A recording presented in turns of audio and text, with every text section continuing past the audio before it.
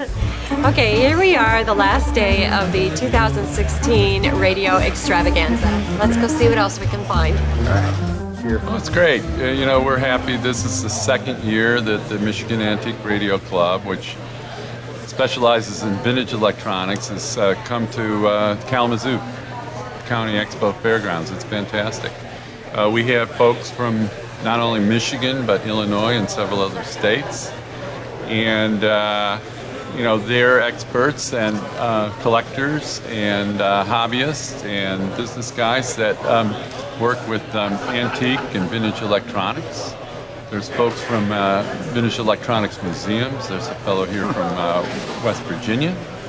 And, you know, the basic idea is that we work with electronics from the age at the beginning of radio and phonographs and recorded music and audio.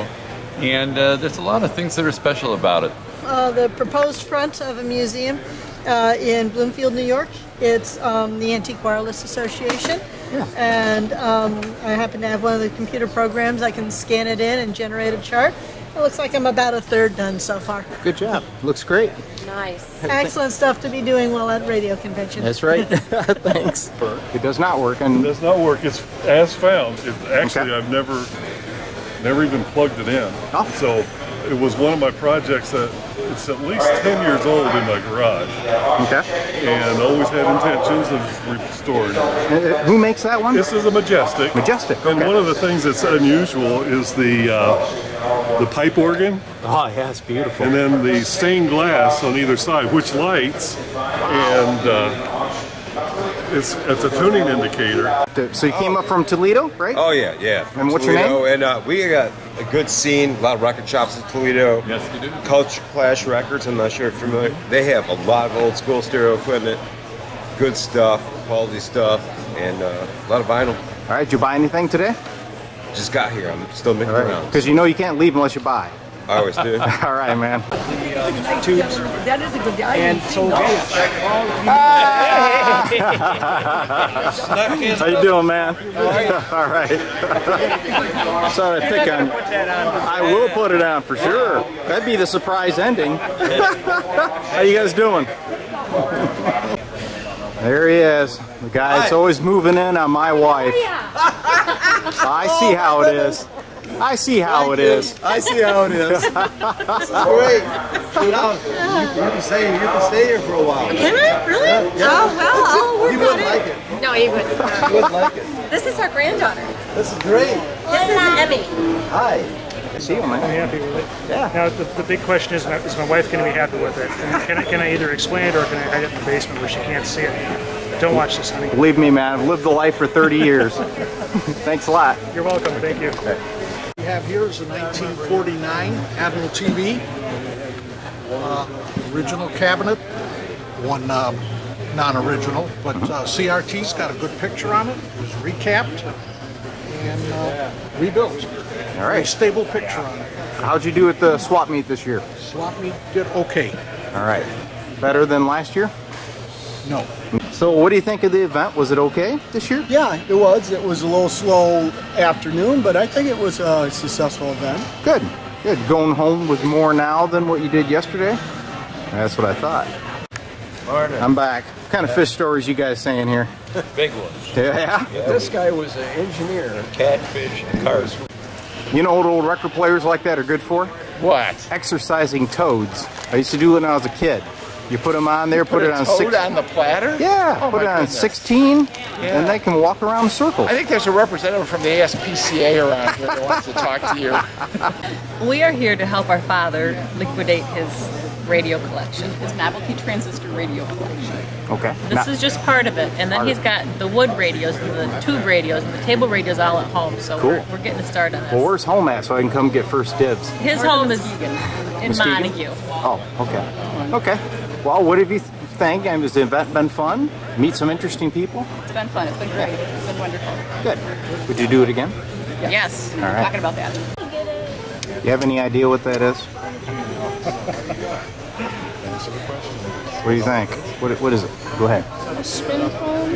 It's a telephone? Yeah. Pretty cool, huh? You never used one like that, have you? No. My daughter hasn't either. Big mouse is in there. Stick your hand in there, he'll bite you.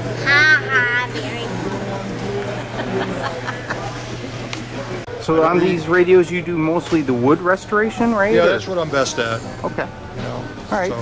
So what do you got left? Is that the Zenith, right? Yeah, I got several Zeniths here that I've restored on the cabinets. Okay. And how sales this year? Oh, not too bad. Good. Good. So it was worth coming down. Oh yeah, yeah. All right. 6 hours to get here. I live on the Mississippi. Oh. Okay, so apparently there was a contest for different displays of radios and ribbons were awarded.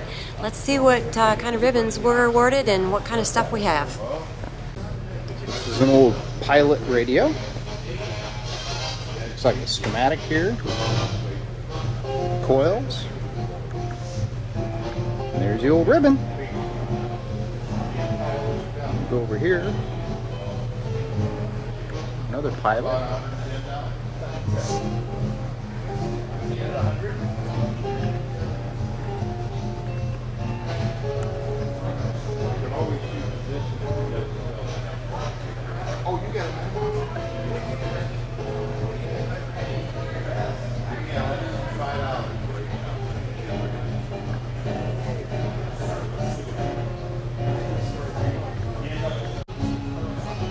Some vintage computer stuff. Pretty neat.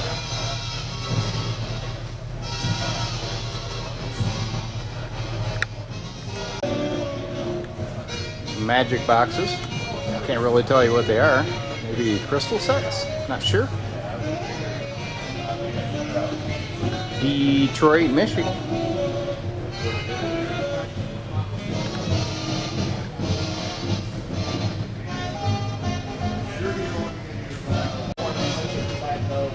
Looks like somebody made a homebrew crystal set from Popular Electronics. Schematic over here. There's another one next to it.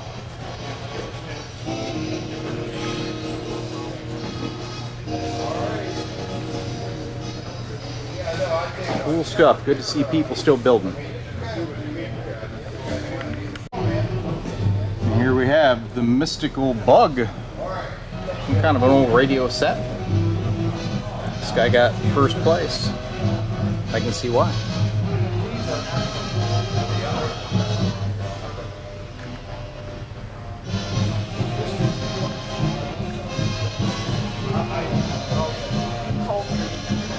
It looks like it's got the original box. Imagine that.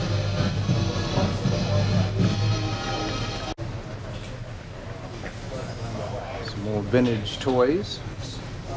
I guess they're radios in disguise.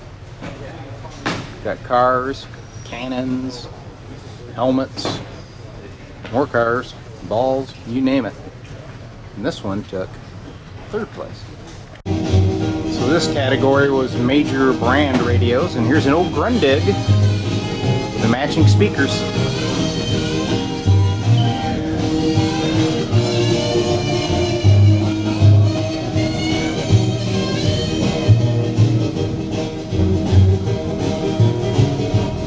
Over here, looks like a Trolla.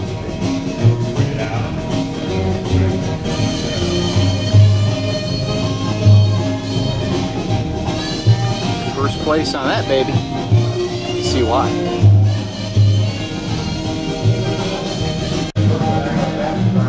Be nice to have our tube room look like this.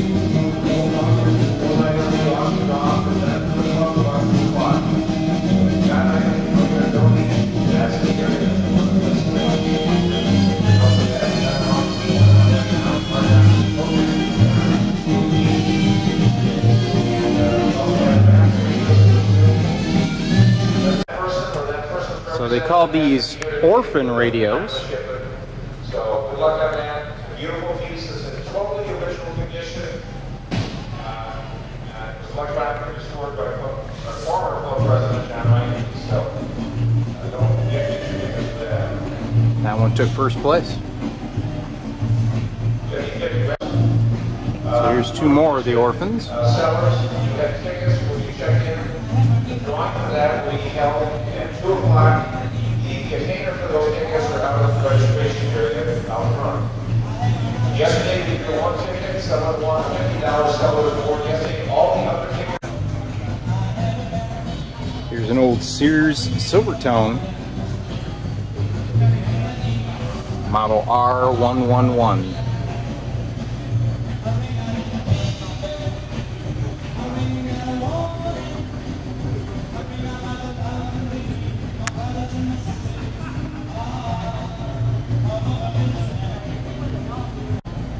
For the best restoration, we've got 2 bake lights here. Gorgeous.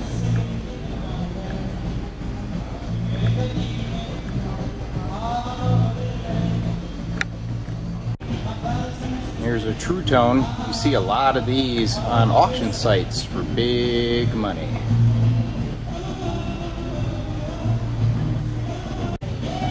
So this one appears to have been for a prop in a movie. Don't know if this is the real McCoy, but looks good.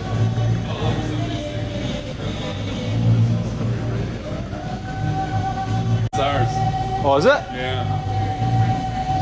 So, is this one the real machine, the real thing? This is the machine that was in the window in the Christmas Story. So there was a scene. It's not the one that was in the house, but it was the one that was in the store window that the kid looked at. Wow, I know. That's cool, man. And they actually filmed part of the Christmas Story in Cleveland, and this radio came from Cleveland. All right, that's so super. I just think it's neat. Yeah, it sure is. So just got another video.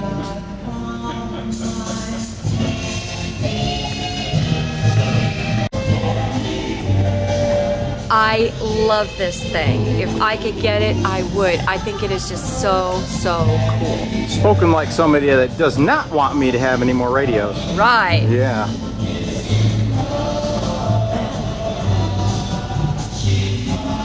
Still recovering.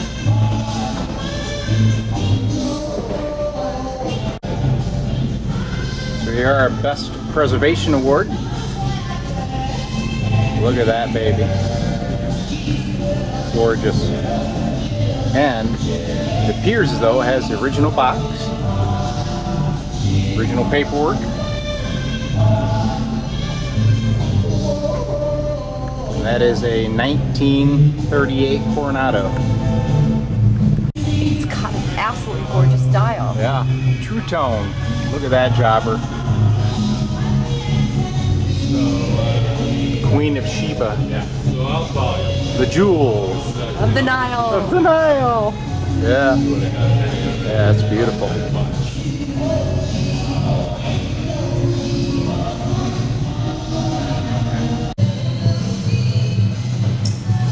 All right, you're on the air, man. What do we got going on here? Okay, this is our club silent auction. We have one at almost every one of our meets. The way it works is people can bring in items that they would like to sell, and maybe, you know, they don't have time to attend to them. Or a lot of times we'll have walk-ins. They'll have a single radio to sell, and we suggest this venue. The way the silent auction works is put your item out on the table. You fill out one of these bid sheets. You get the make, model number. You can put a minimum bid on it, and the seller's name. And throughout the day until the end of the silent auction, bidders can come in and just write their name in and a price. All right. So the other day you were trying to sell these. I got you, didn't I? So you decided. She told me you'd be coming by. Oh, so you decided to just give them away instead, huh? Pretty much. We don't want to take them home again. I gotcha. I gotcha. But you know, we heard a little story. A guy told us that these particular speakers were built by a coffin maker. That's why they're so well done. And the EPI speakers, yes. Gentleman come by, said he had a pair similar to them from the 70s. Yeah. Great speakers. We tried to get him to buy them, but he's already got some. But he told us a story that the EPA company bidded the cabinet work out to a coffin maker. Really? So they're probably nailed together. I don't that was a joke. I know. Yeah. That was funny, huh? Yeah. You're on the air, man. What are you donating? Just miscellaneous parts. Ah, like anything good? Well, there's some Let me see. old telephone parts in here. Oh, okay. You got this 1976 battery. Oh, that's there cool. you go. Yeah, I like that, man. You know, a lot of collectors want 50 those. years old next year, I believe, right? Does it still work? 40 years old. So what are we bidding on, people?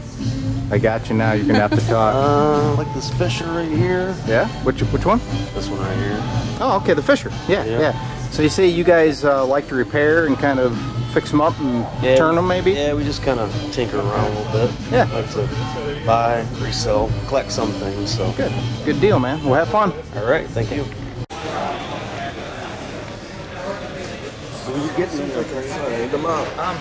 Kind of. And the purpose? The purpose is, primary purpose is to prevent people from being screwed out of a valuable antique vintage radio. I let them know approximately how much the retail value of radios they bring in, and how much they've been recently selling for. Okay, so what do we got here for Radio Rescue? I'm going to feature What we this have on here YouTube is a for you. 1933 RCA cathedral radio, model 100. This is what you'd call a miniature cathedral. Most cathedral radios are about 1/3 larger, filming around here. This one's in pretty nice condition. There's a little bit of damage on the case, but the original finish could be kept, which is a good thing. A very, it's in good condition. It's repairable. It can be made to look very nice and actually work. The minimal effort. So another radio is rescued. Yes, another radio is rescued. All right. And the book value, I look on the internet, look at completed listings. One hasn't sold lately. Yeah. In this older book, in really good condition, they have it listed at $200. Okay. In this current condition, the market really has been flat for a lot of years since the big downturn. I could still say that it could be up to the $200 range, even in this condition. Oh, good. Granddaughter with me. Did you let me? Of course I did. You know, I'm trying to figure this out. I think there's something going on here. I really do think something's going on, man. Last chance, I'm going to offer you $150 for all those cardboard boxes. I don't have any problem finding Bob. Not a chance. There's thousands of tubes in the boxes. I know you are. Yes, yeah, I was You never told me yesterday. your name, though. Yes, I have. You have? Yes. And you guys live locally? We do. Yeah? Yeah. How did we, now, did I ever met you before yesterday? Oh, yeah. We've seen you at every one of these Every one of swaps. these meets, right? Yeah. Yeah. Well, I said I know you from somewhere. But I have these senior moments. Oh, well, so do I. But No, you're half my age. So amongst me, there's a bunch of donations. Hear that, or things people gave up on selling. I'm not sure. So we got piles of good stuff. See there? Some great rust on that one. Over here, we have another fine pile. Let's walk over here and take a look.